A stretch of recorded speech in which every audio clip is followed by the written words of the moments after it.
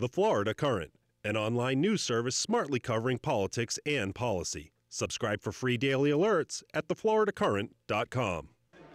Florida Agriculture Commissioner Adam Putnam joined North Florida Congressman Steve Sutherland Monday.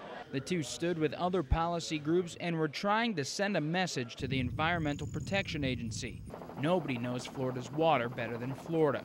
An outrageous new rule that would expand its regulatory authority under the Clean Water Act to include almost any body of water. A new regulation from the EPA would expand federal government authority on Florida's water.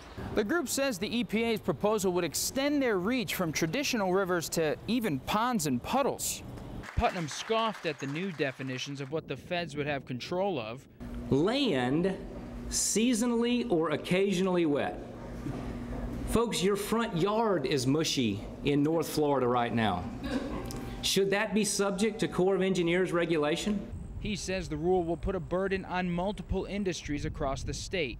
Jim Hanley says cattle farmers are one of them.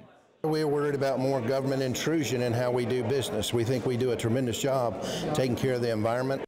Ultimately, water projects like ditches and culverts would feel the biggest squeeze. A survey of 8 county water projects in the state showed it would cost taxpayers more than $180 million to implement the regulation.